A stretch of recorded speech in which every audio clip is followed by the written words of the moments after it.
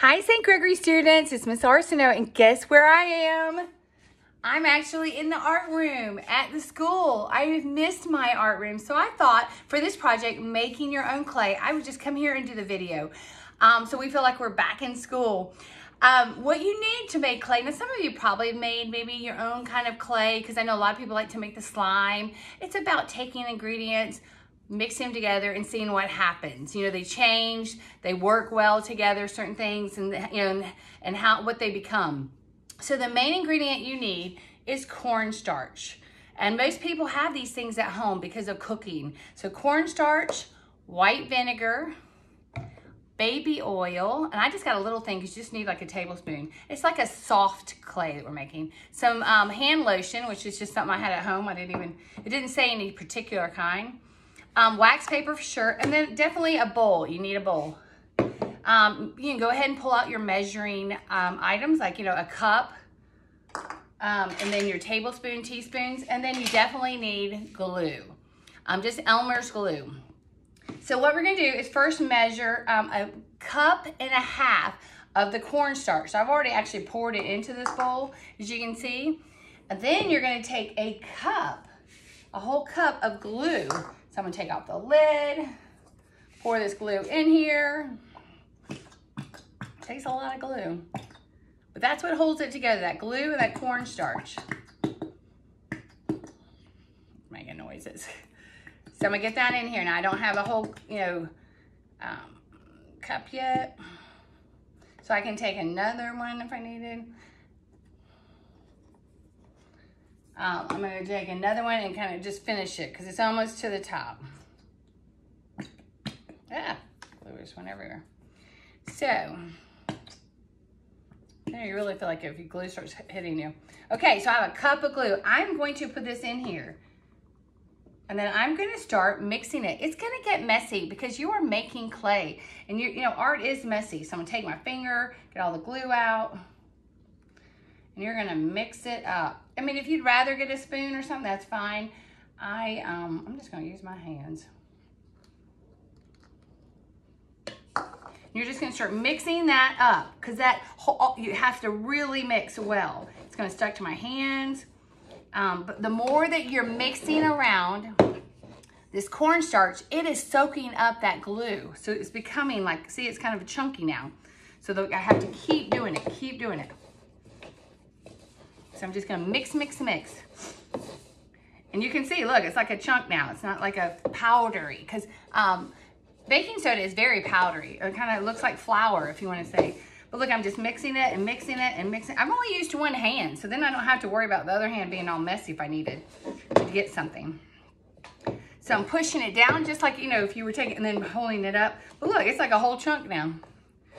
Now, the other thing is, like, to work it, you almost do it like if you were making pie dough. Not that, you know, you guys probably all made pie dough before, but when you make something like with flour and pie dough, you put flour down, you put the dough, and you knead it. Well, this time you're just gonna take the baking soda, put a little bit on wax paper on your table or your counter, you know, make sure it's like spread out so it keeps it from sticking.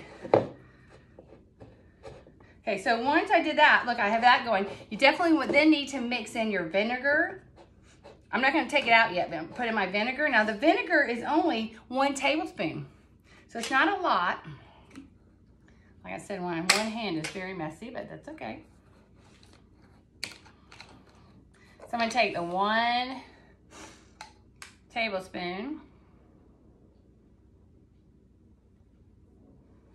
mix that in. Then I'm gonna take 1 teaspoon of lotion and 1 tablespoon of the baby oil. You know, the vinegar smells like you'll have a kind of interesting smell. It's not horrible or anything. But anyway, so I'm gonna go ahead and take the, look, I can actually just pull it off my hands too. Okay, so I'm gonna take the tablespoon again. I'm gonna put baby oil. Now mine's brand new, so get the lid off somehow. Okay, so I'm gonna put a tablespoon of the baby oil.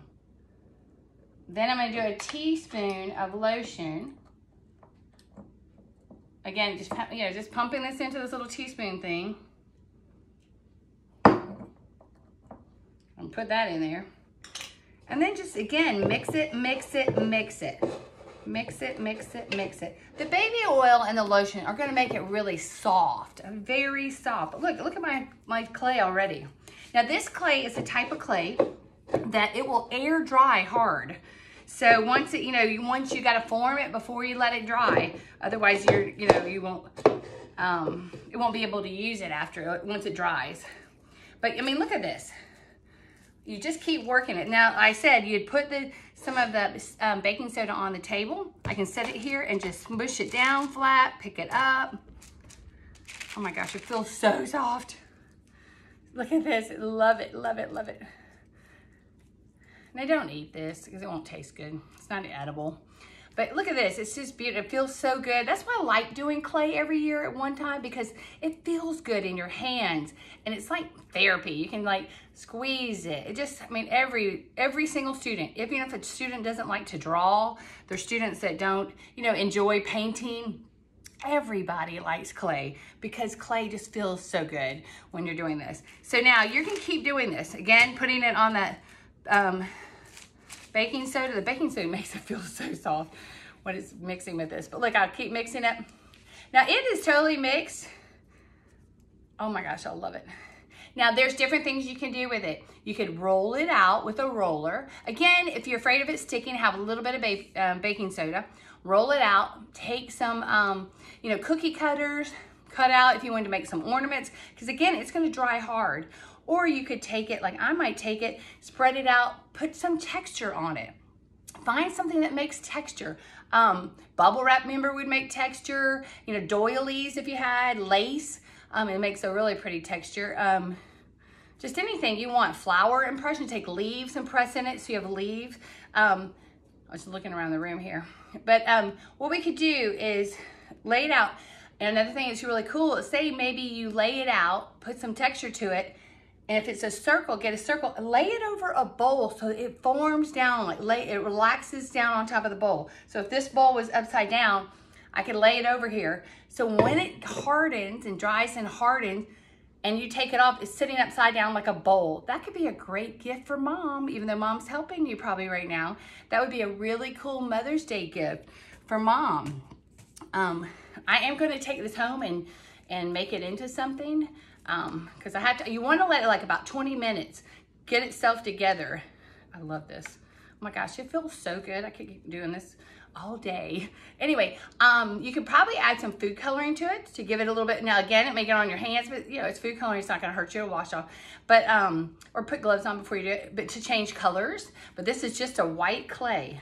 Look at this. I could take some apart, roll it into a ball like we've done, press it down, and then make, and again, if it starts to stick, like once you've done this, once you have this main part, you can go wash your hands. Like this hand has a lot stuck to it because that's where I started.